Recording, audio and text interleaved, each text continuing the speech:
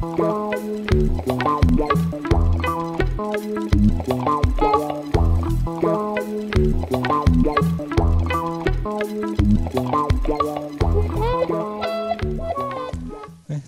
and thank you to the organizers for the invitation. This is going to be somewhat a strangely ordered talk. So usually the talk would start by giving some big picture and then going into some details. So I'm going to first go into details and then I'll give a big picture. Right? So if you're tempted to doze off, you should do that right away. And then when I get to the big picture, that's the time to wake up. Right? Okay, so before I go into the details, I just want to go over some notation. It's all fairly standard, so it's all well known, although maybe it's standard in different contexts, and I'll use things from different contexts here. So first, F alpha, that's a set of increasing sequences from F. That's usually used when F is an ordinal, and then increasing means just in the usual order on ordinals. I'm going to use it just for any F, and the elements of F, I'll just ask them to be increasing in the subset relation. Okay, so I just mean the set of all sequences of length alpha, so that if xi is less than zeta, then x xi is a subset of x zeta. Right, so just increasing in inclusion. The x xi's are members of stripped F? Yes, members of stripped F. Yep. Thanks. And then what I'll call F alpha the approachable. These are the approachable sequences, right? So again, increasing, but I want to ask a bit more now. I want to ask that the sequence up to xi is an element of x xi. Okay, and this is the same as approachability that's studied in countable and uncountable structures, right? So increasing sequences of elements of F with the x zeta, zeta less than xi, always an element of x xi. Then a 2 coloring, that should be F square brackets to the alpha. So a 2 coloring is just a function from that into 0, 1. Okay, it's perfectly standard. And then H is homogeneous if, let me just say 0 homogeneous, that's all I'll need, if chi takes value 0 on all sequences from H. Right? So again, the standard notation. And now something slightly less standard. So I'll say that H is 0 homogeneous for chi on approachable sequences if chi takes value 0 on approachable sequences from X. Right? So the natural thing. And then you can define the same thing with superscript less than alpha. And then what I mean is sequences of length less than alpha instead of length alpha. And typically, I'm going to use it with F, the collection of countable subsets of some X. Right? So I'll have some underlying set X, and my F will just be all countable subsets of X. Right? So it will be here increasing countable subsets of X, right? And approachable sequences of countable subsets from X. And then the other thing is that I'm going to look for an H that's a club when I want to talk about homogeneous or 0 homogeneous sets. So let me just quickly define what I mean by club. So H is club in the collection of countable subsets of X if there is some function little h, so that any countable set so that the elements of X are exactly the countable sets which are closed under little h, right? So this is all that this is saying here, that X is in the club H if and only if, well, you take this function H and apply it to all tuples from X, you stay inside X, right? So X is closed under this function. And then just a little more generally, I'm going to say that H is club on R, well, if the same thing holds, but modulo the fact that X has to belong to R. Okay, so then there exists this little h, so that for every X in R, X is in H if and only if it's closed under H to the extent possible. Right, so you take the image under H of tuples from X. If anything takes you outside the union of R, then it has no chance of being in X, right? And so forget about this. But the ones that stay inside the union of R, you want them in X. Right? And then just standard terminology. I'll say that phi of X holds for a club of X in R to mean that there exists a club on R so that phi of x holds for all x in that club. Okay, so it's all fairly standard, except perhaps talking about the approachable sequences in the context of homogeneity. Okay. Well, I guess I should have said I'm willing to go slowly, so that if there are any questions, just ask. I'm not sure how that will go with the videotaping. But still, okay. So now, countable reflection of clubs. So this is a statement. So this is countable reflection of clubs for a set X. So it says that for every two coloring chi on the countable subsets of X, on countable sequences of countable subsets of X, if you have a club of U of size aleph1, so that for that U there is a club of countable subsets of U, which is zero homogeneous for chi, then there is a club of countable subsets of X, which is zero homogeneous for chi, on approachable sequences, both of them. So at first glance, this might look like a tautology, okay? The conclusion gives you a club of countable objects, so a club of countable sets, which is zero homogeneous for chi on approachable sequences. The hypothesis asks for a club of countable sets, which is zero homogeneous for chi on approachable sequences. But those two are not the same, right? The difference is the uniformity of the conclusion, right? The conclusion gives you this one club that will work just overall on X, right? So it's this one club of countable subsets of X, and it gives you homogeneity just overall on X, right?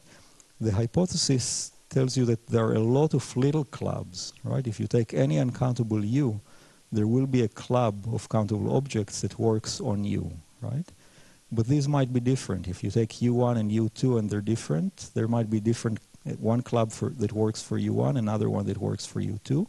And if you take a sequence that combines elements from both of them, chi might give you value 1, right? So the strength in the conclusion here is the uniformity. You get this one club that will work just overall on X.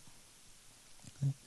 And I'll show an application in a minute that exactly uses this uniformity. Okay? Sorry? It's unreadable. It's...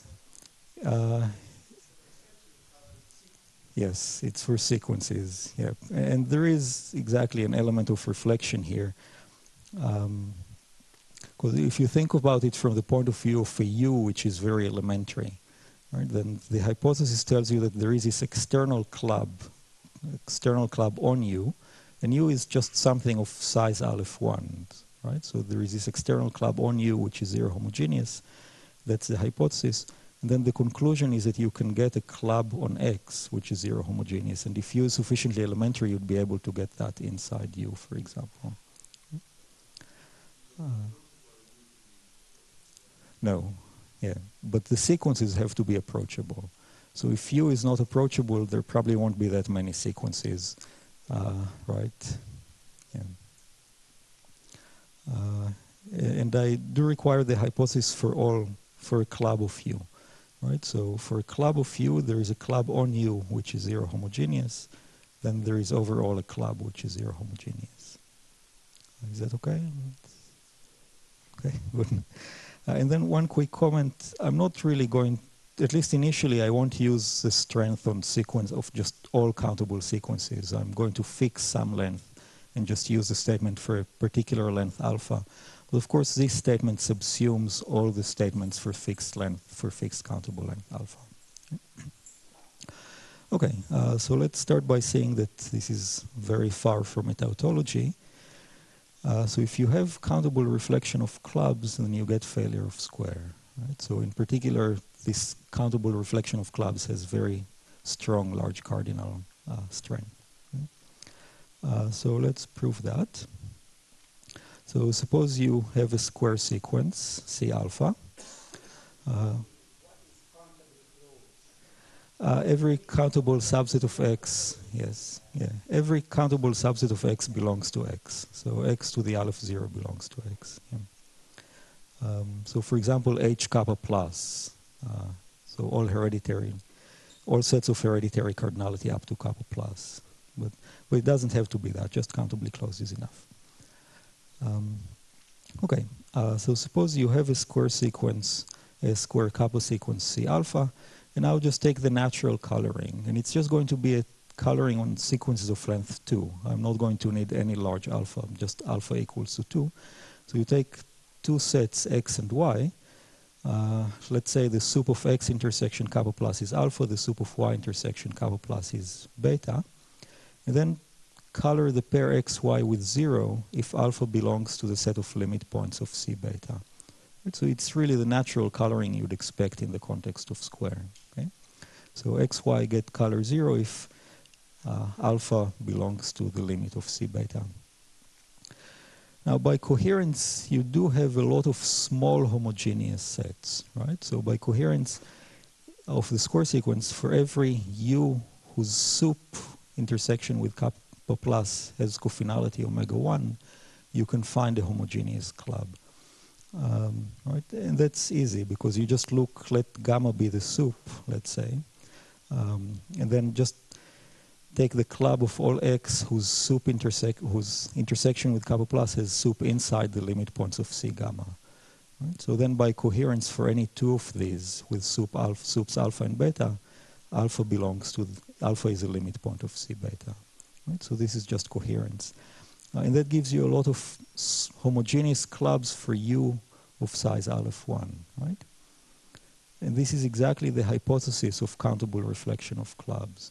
Right, that you have all these small homogeneous clubs for this coloring. So then using countable reflection of clubs, you have a club now over all on X, which again is 0 homogeneous for chi.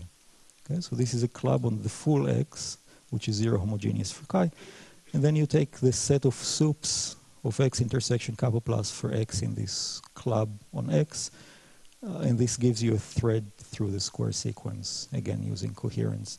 Because if you take, I'll write this down. So if you take any x, y in H, and you want to say with sups alpha beta, right, and you want to show that alpha is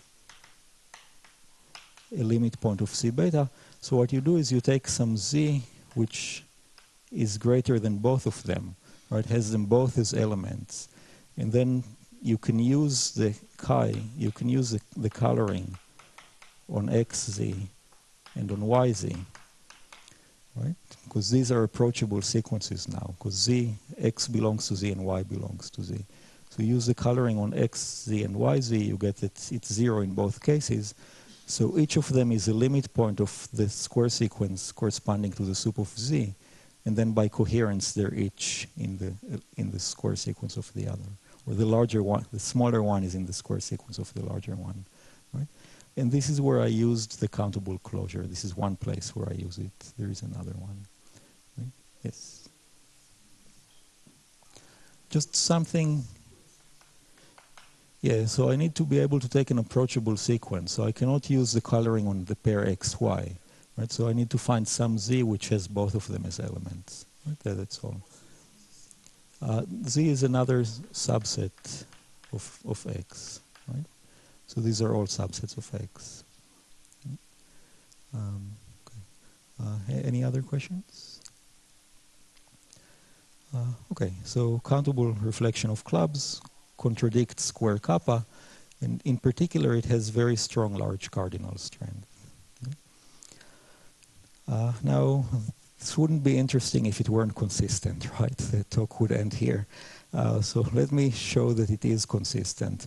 And of course, you sort of know what you'd need to prove the consistency. It contradicts square, so your first guess is super compact, right? So theorem, suppose kappa is super compact. Let G be generic just for the most natural forcing in this context. Just collapse everything less than kappa to be aleph 1. Okay, so kappa becomes aleph 2 in the extension. Then in the extension, you have countable reflection of clubs for every x. Okay? I'm actually going to prove this. So let's fix x and fix the coloring chi. And suppose they satisfy the assumption of countable reflection of clubs. And remember that means that for a club of U of size aleph 1, you can find a club in U which is zero homogeneous for chi on approachable sequences. Right? What we need then is a club H overall on X, which is zero homogeneous for chi on approachable sequences. Okay? And the idea, what I'm going to do is I'm going to pass to a generic alter power where the image of X has size aleph 1. Right? If you take just the most natural generic alter power in this case, using a super compactness measure on kappa, and look at the pointwise image of X, this will have size aleph 1 in the extension, right? So then you can use the assumption of countable reflection of clubs on the pointwise image of X, because it has size aleph 1. And this will give you, in the extension, a club in the pointwise image of X, which is zero homogeneous, right? Zero homogeneous for the image of chi, right? So this is this thing. And then what I want to do is I want to now go back to V and find in V some club so that all its elements I can somehow arrange that they get into elements of this generic club on the pointwise image of X. Okay, so this is the idea of the proof. And let me actually do that. So let's say that X is X dot G, chi is chi dot G. Let's take a super compactness measure mu, at least the cardinality of X super compactness. And let's take some much larger regular cardinal theta and try to realize this idea. Okay. So the first thing is this lemma, because remember I have to be able to somehow already in V predict what will be the clubs on the pointwise image of X in the extension. So the first thing is this lemma that says that there is a club in V on countable subsets of X, right? So that, and let's for a minute ignore the statement of the lemma and think about the simplest thing when the sequence just has length 1, okay? So I want a club of subsets of X so that every little x in that club extends to an elementary substructure of H theta, right? So I want, if you just think of a sequence of length 1, oh, okay. So what I want is, I want a club of X such that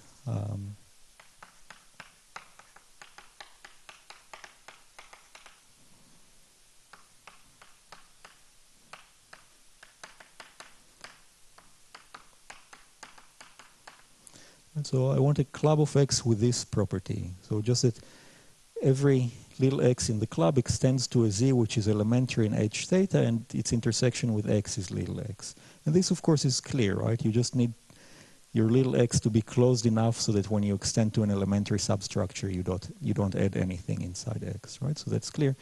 The lemma is exactly the same statement for approachable sequences, right? So you have this club so that if you take any approachable sequence from the club H, then each element of the sequence, each x psi extends to an elementary substructure, z psi, whose intersection with X is exactly x psi.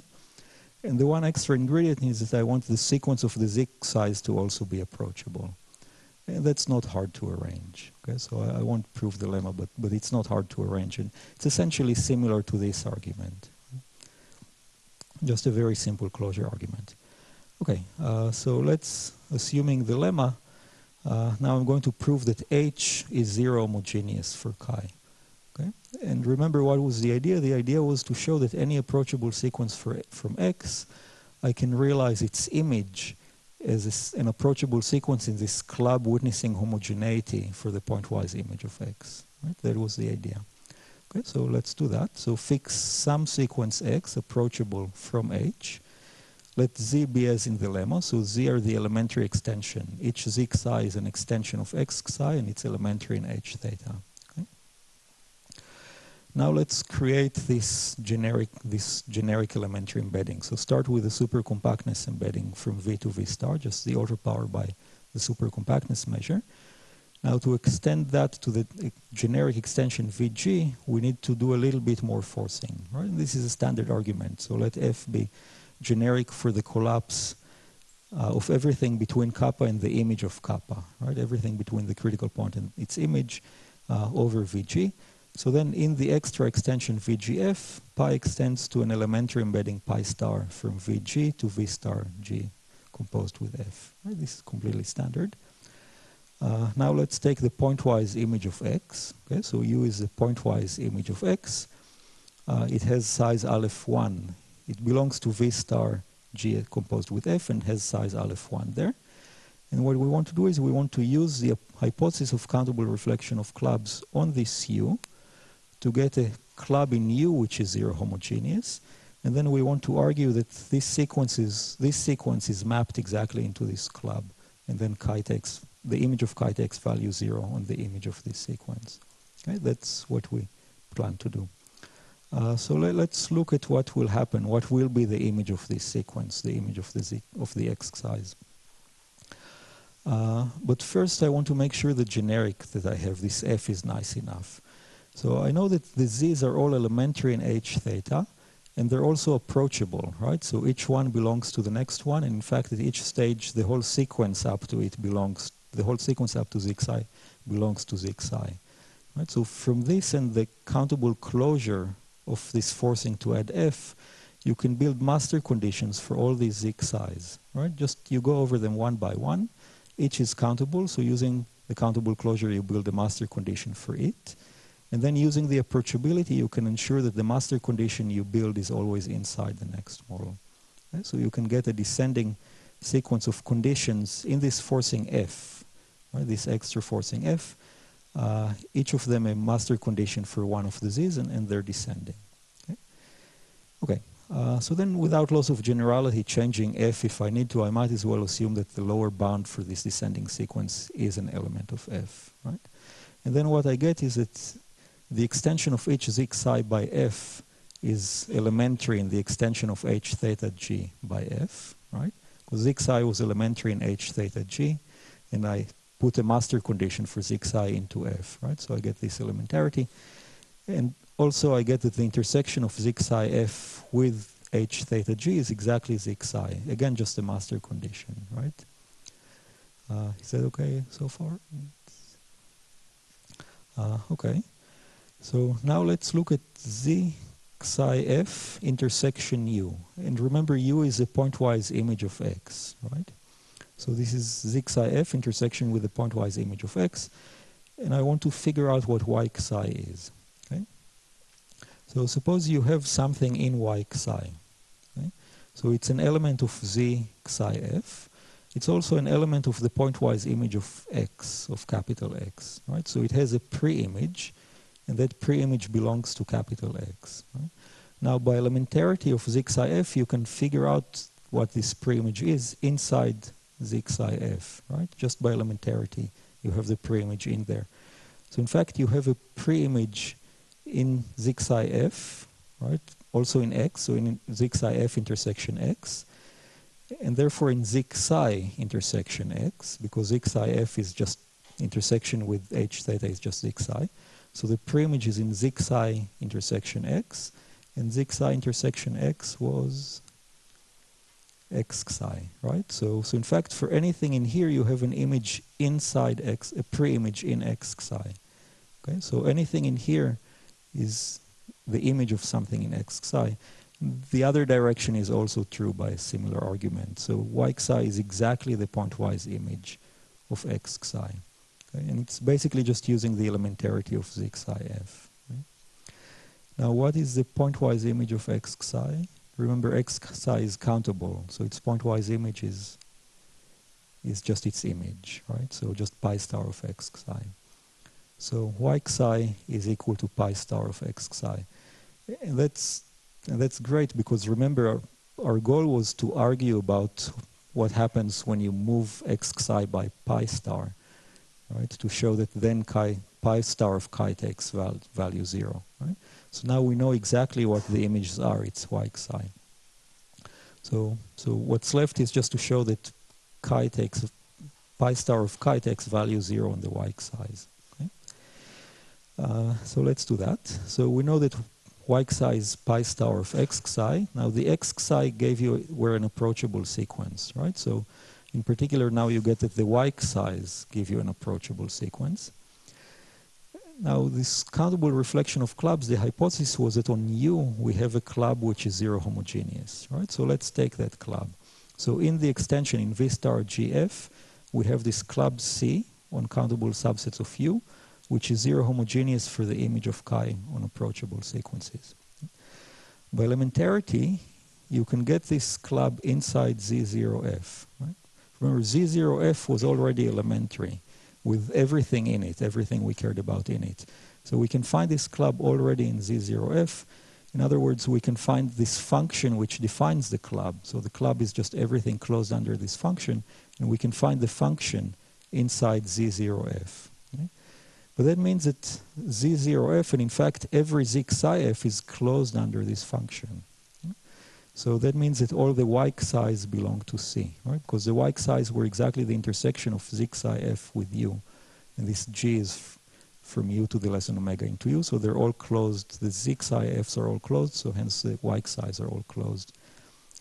So, sorry, this should be just the Y xi's, not their pi star image, right? So the Y xi's, oh, sorry, this should be chi.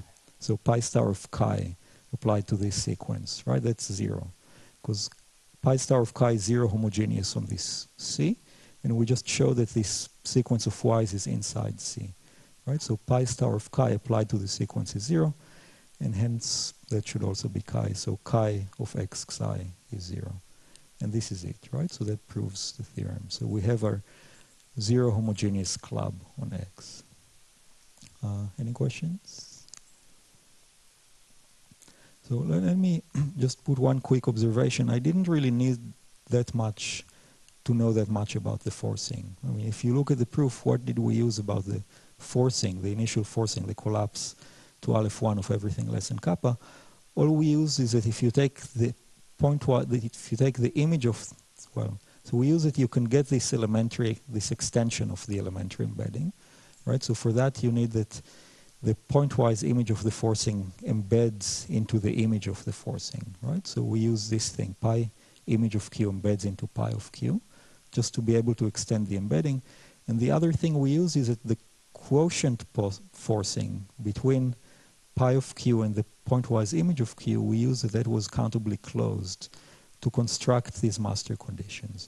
Right? So this is really all we needed, just that pi image of Q embeds directly into pi of Q and that the quotient is countably closed. And just under these assumptions, the proof would go through.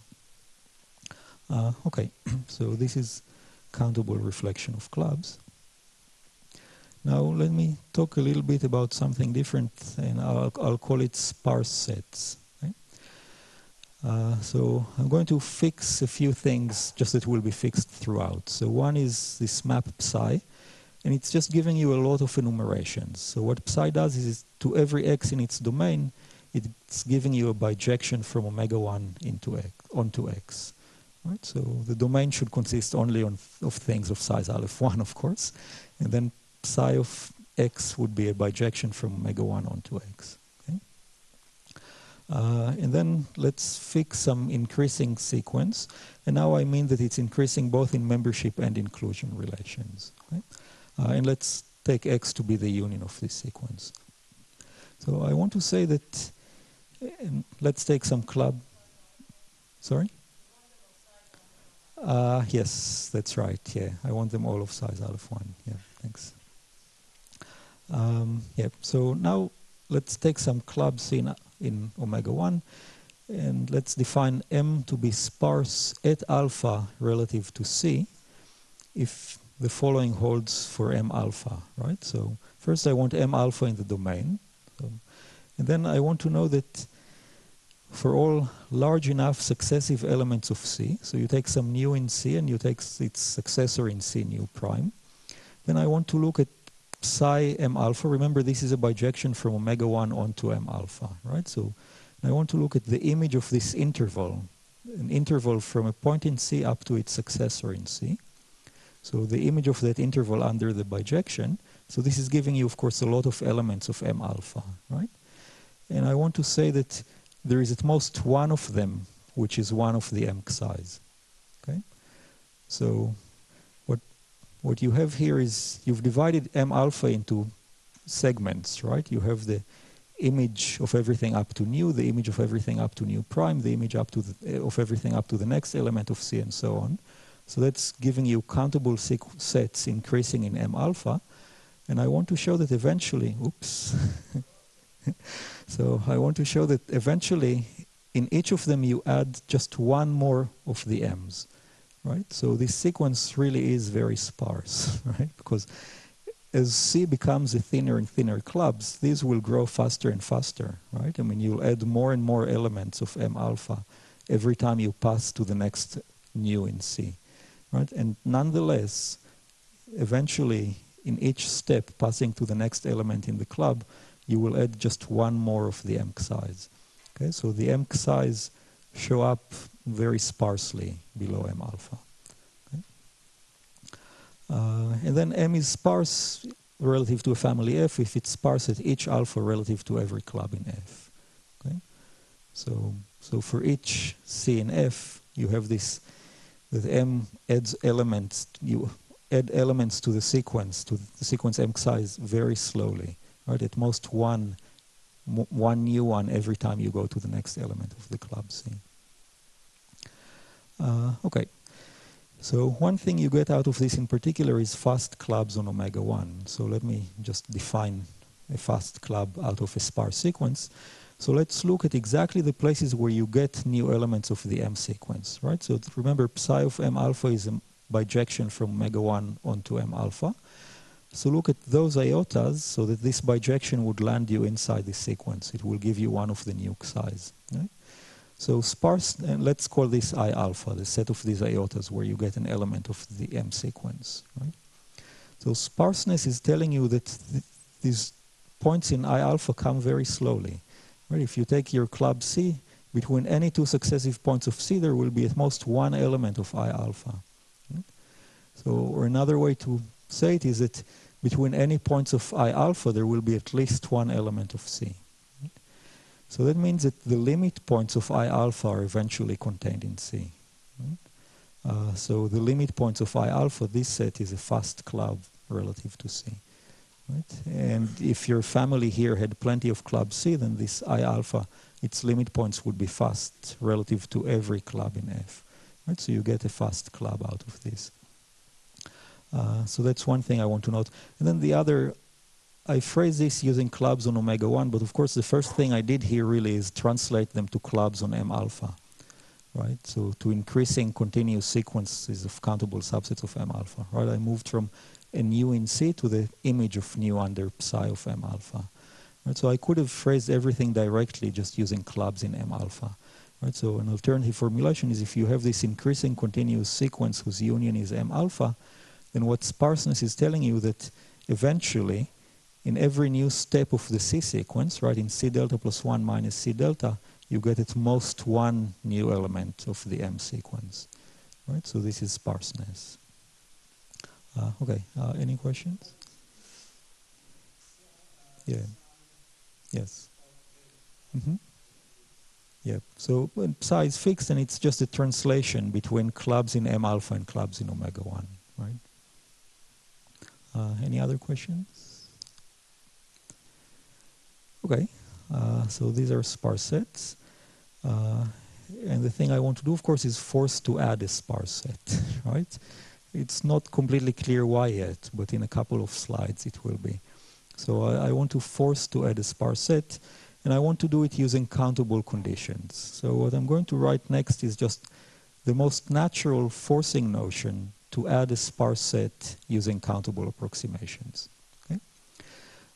Now I want a sparse set in X, right? So I want really these M alphas that are subsets of X, but let me go a little bit beyond X. Let me go to some H theta which is beyond X. And what I'm actually going to do is I'm going to force with M which are subsets of H theta. Right? So I'm going to add a sequence of subsets of H theta, but then I'm going to restrict to X. So given S, which is a sequence of subsets of H theta, S restricted to X this way is just M intersection X for M in S. So these are subsets of X. Right? Now what's the most natural forcing to add a sparse sequence? Well, it's this, okay? So it has several clauses, but just when you read, remember that it's the most natural forcing to add a sparse set using countable approximations. So these S's are the countable approximations, right? So these are countable increasing sequences from H theta, but then I will look at the restriction to X. So this will give me countable increasing sequences of subsets of X, right?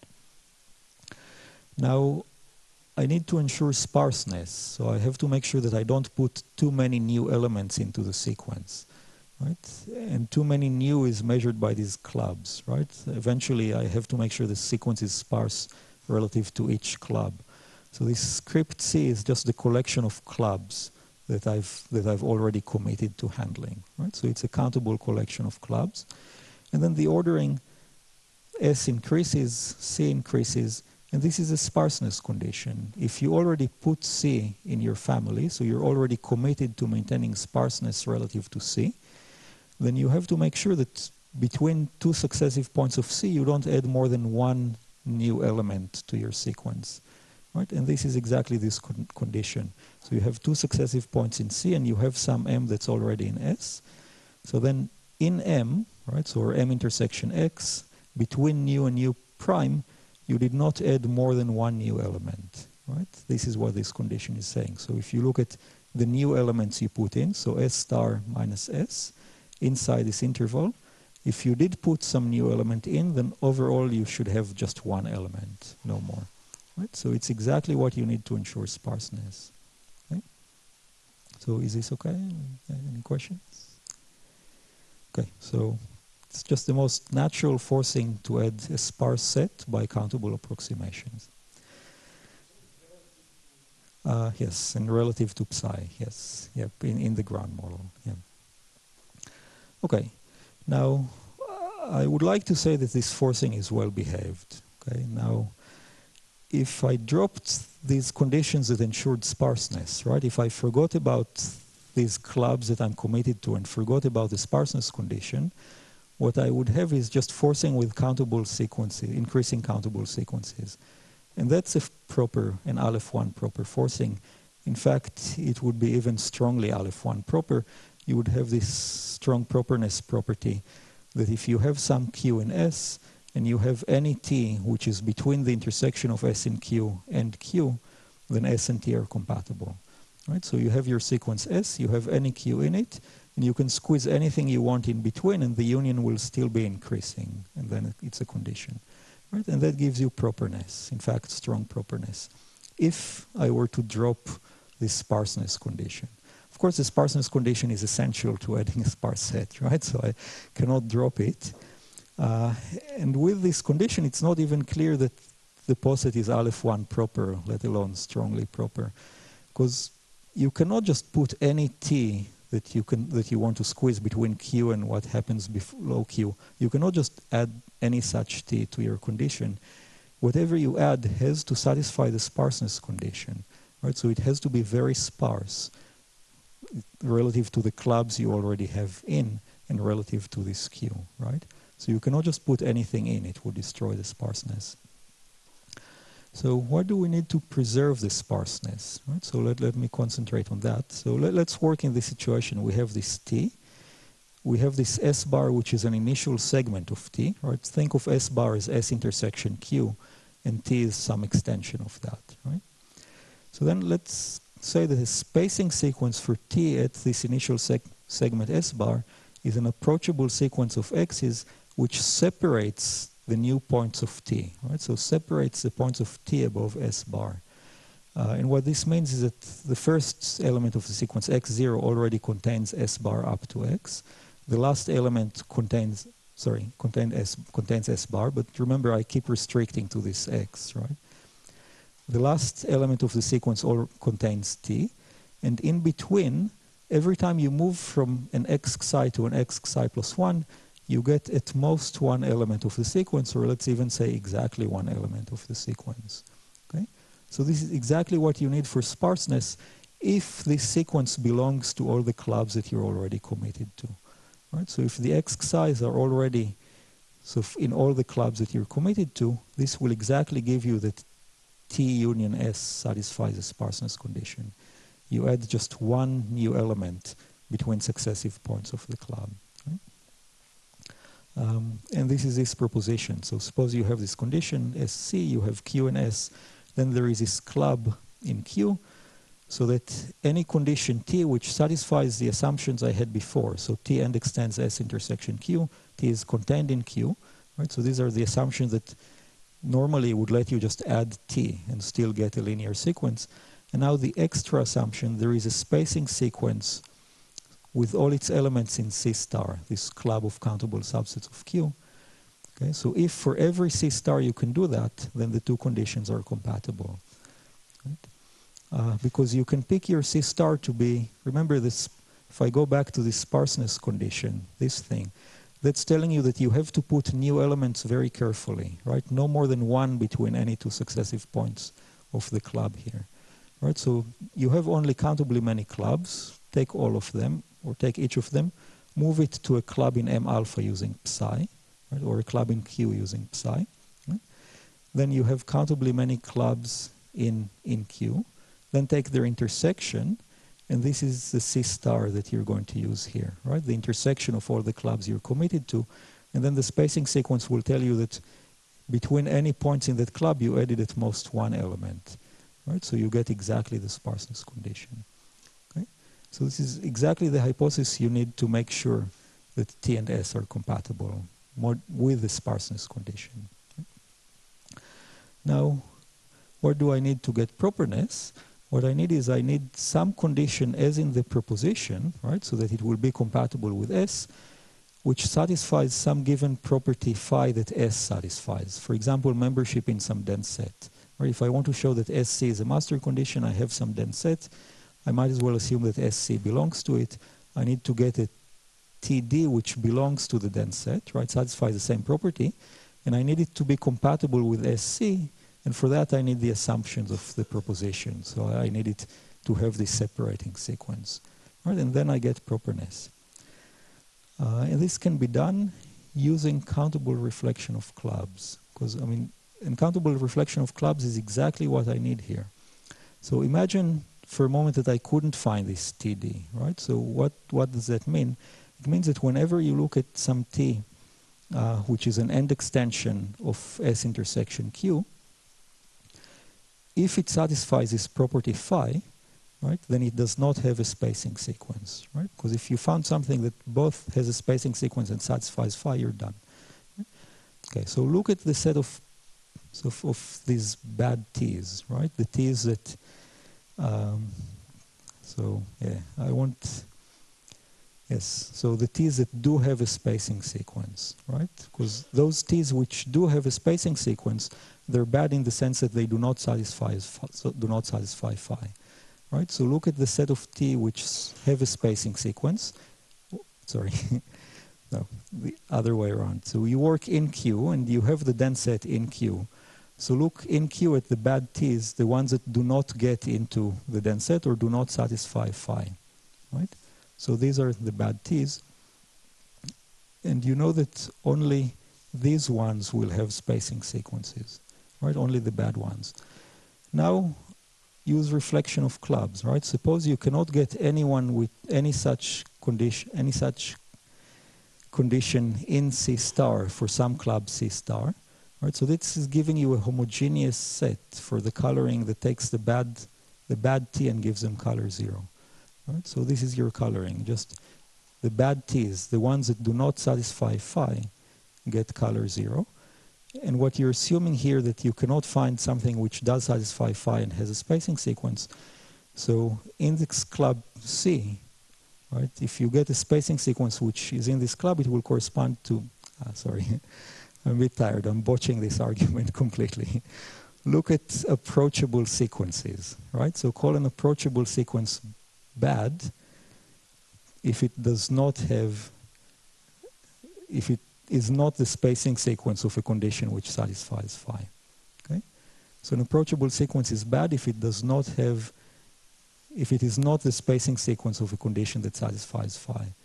And your assumption here is that you have a club of bad sequences, right? Because anything which, any sequence X with all its elements in C star is not going to be the spacing sequence of a condition TD, okay? So assuming you cannot get properness, you have this club C star of bad sequences, right? Sequences which are not the spacing sequence of condition satisfying phi. But then by reflection of clubs, you can get such a club already in Q. So inside Q, using reflection of clubs and elementarity, you can get a club so that all sequences from this club are bad. In other words, they are not the spacing sequence of a condition satisfying phi. But if the club is in Q, then you can get a spacing sequence for S inside this club. That's not hard to see because all the elements of S from Q onward are closed under any function in Q, so they're of size omega 1, so inside them you can construct countable sets closed under your favorite function that belongs to Q. Right? So in fact you can get something in the club. Now that you know the club is inside Q, you can get something in the club which is a spacing sequence for a condition satisfying phi, namely for S. Okay? So it's not hard, I'm just sort of botching it completely, but it's exactly a reflection of clubs that you need to get from this proposition that the forcing is aleph 1 proper. Okay? Okay, so let me just summarize that. So assuming countable reflection of clubs, the natural poset to add a sparse set by countable approximations is aleph 1 proper. Okay? Now, if countable reflection of clubs is arranged the way we did it from a supercompact, then remember it persists to any nice extension. And nice just meant that you could construct, you could extend embeddings to the extension, and the factor poset is countably closed. Right? So in fact, it would persist. After you force to add this sparse set, you would still have countable reflection of clubs. So then what you can do is, of course, force to add another sparse set, right? And you would still have countable reflection of clubs, and you can continue this way. And countable reflection of clubs will also let you go through the iterations, provided you used countable supports with side conditions to ensure properness. Okay? And it would be a very similar argument to the properness of the natural poset to add a sparse set. A very similar argument would give you properness of the iteration. So what you end up with is the following theorem. Suppose kappa is supercompact, then there is a countably closed forcing extension turning kappa into aleph 2 and satisfying this thing that I'll call the sparseness axiom. For every family F of size aleph 2, there is some S which is sparse relative to everything in that family. Okay? You can just keep adding sparse sets and get this universality. You have sparse sets for every F of size aleph 2. Clubs in omega 1, right? So for every family F of size aleph 2 of clubs in omega 1, but F is of size aleph 2, you get some sparse set with some set which is sparse relative to all of them. It was just added somewhere along your iteration. Now I use the supercompact here, but in fact the weakly compact is enough with a little bit more work. Okay, so now I can take 5 more minutes. So now the big picture. Okay, so the interesting part, the last 5 minutes. So why bother to add these sparse sets? Okay. Well, so this is connected to forcing, to proper forcing. So there are these key applications of PFA which use fast clubs on omega 1. Okay. And, the typical way you do that, and I'll give some examples in the next slide, but the typical way you use these fast clubs on omega 1 in connection with PFA is you either construct or force a fast enough club. Sometimes you can just construct it if you don't need that much fastness.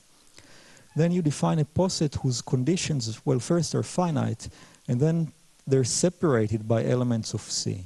Right? So the condition is structured in such a way that between any 2 points in the condition, you separate them with some element of C. Right? So you have some element of C so that the lower lower points belong to it and the next point does not. Right? So now if C is fast enough and you had a sequence of aleph 1 conditions and it was also a delta system, then these separating elements, as you increase psi, you move out of any countable set. So these separating elements are eventually, if C is fast enough, they're eventually getting to higher and higher in C, and because C is fast, you will get that they're arbitrarily elementary in the union of C. So if C is some club on X, the separating elements become more and more closed inside X because the club is fast. Right? It eventually gets into any club witnessing any level of elementarity. And that you use, of course, it depends a lot on how you constructed P, and this is the really complicated part, but that you use to argue at the end that P is CCC. It just does not have anti-chains of size aleph 1. Right? So this is the typical way fast clubs are used in connection with PFA. And what you get is that the combined poset, you added the fast club and then did the CCC forcing, is proper. Right? Now, some examples of constructions which use this kind of scheme. And I guess probably the first one is Baumgartner. Any two aleph 1 dense subsets of R are order isomorphic. Right? And the forcing there is once you added the fast club, you force with finite approximations to the isomorphism, but you make sure that the top element of the approximation is separated from the previous ones by an element of the fast club. And that lets you argue that there is no anti-chain of size aleph 1. Another one is the Todorcevic's open coloring axiom. So any open graph G on a separable metric space either is aleph 0 colorable or has a clique of size aleph 1. You force to add the clique, and you make sure that the conditions are finite, and you make sure that they're separated by elements of some fast club.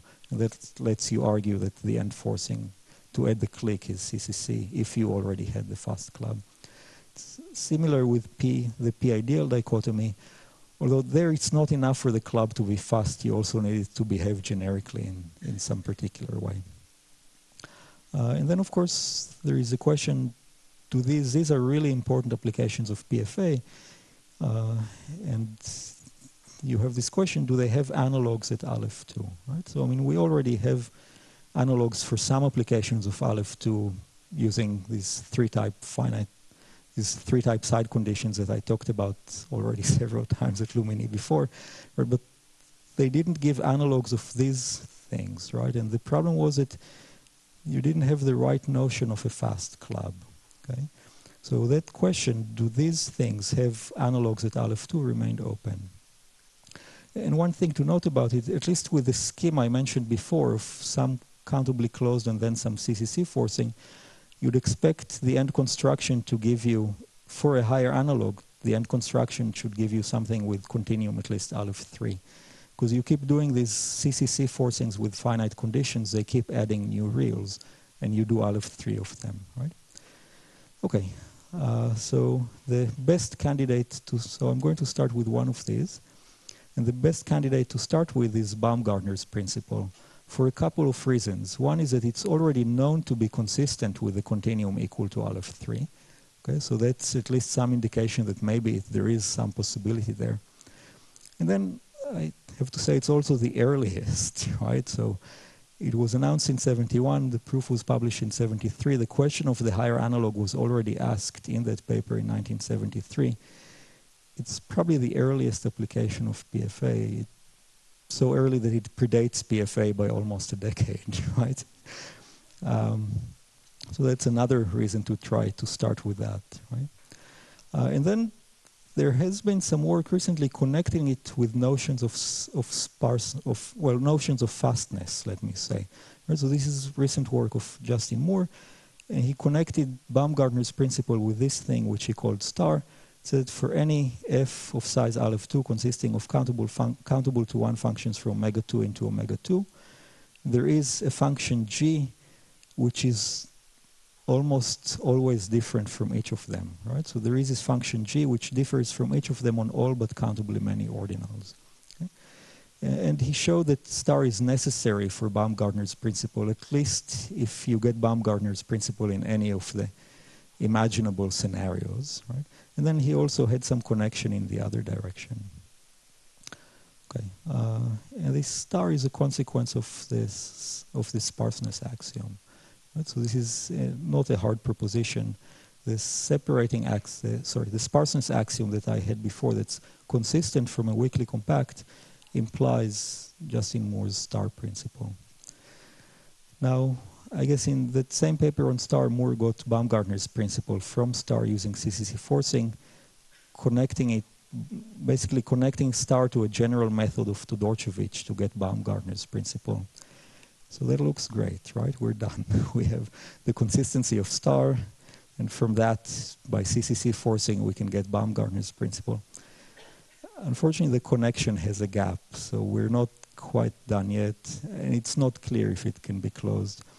But I think this is a bit tentative, but I think you can still, in any case, force Baumgartner's principle from the sparseness axiom, not using a CCC poset, but using a poset close enough to CCC that it doesn't add new clubs, right? The same way that if you force with the CCC poset, every club in the extension contains a club of V. So the same thing will be true for these posets, even though they're not CCC, they're close enough for that. That means that they preserved sparseness, right? Because sparseness was just a question, was just phrased based on clubs on Aleph 1, right? If you don't add new clubs on Aleph 1, sparseness is preserved. So you can, I think tentatively, you can force Baumgartner's principle using, from assuming SA, using posets that preserve SA, and also can be iterated and still preserve SA, and you get Baumgartner's principle from a weakly compact. It's a tentative theorem, I guess. Yeah, and I'll stop here.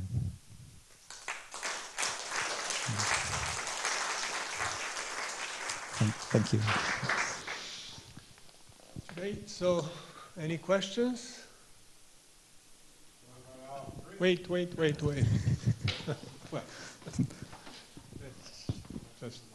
well, okay, if you just want to. What about Aleph? What about Aleph 3? So just for the record, he asked, "What's about Aleph 3?" Right? That's a very good question. I think things should work also for Aleph 3, but you would still have to use countable supports, right? I mean, the nice thing here at Aleph 2 is that you can somehow break the proof into stages where you have countably closed and countable supports, and then later, after that, something resembling CCC. If you move to Aleph 3, it's not like you'd be able to force using supports of size Aleph 1, because you would still need, the sparseness would stay the same. You would still need these, and that involves adding new subsets of Aleph 1. So you would still need to use countable supports and countable approximations for whatever sparseness is. So you would need to use the two, not the two-type side conditions for the iteration, but the three-type side conditions. I think it should be possible, but it's substantially more complicated. So really, I have no idea. But there is a good hope that it should be possible.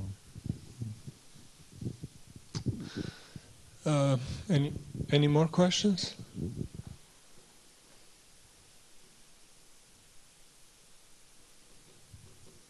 Okay, so let's thank Itay again.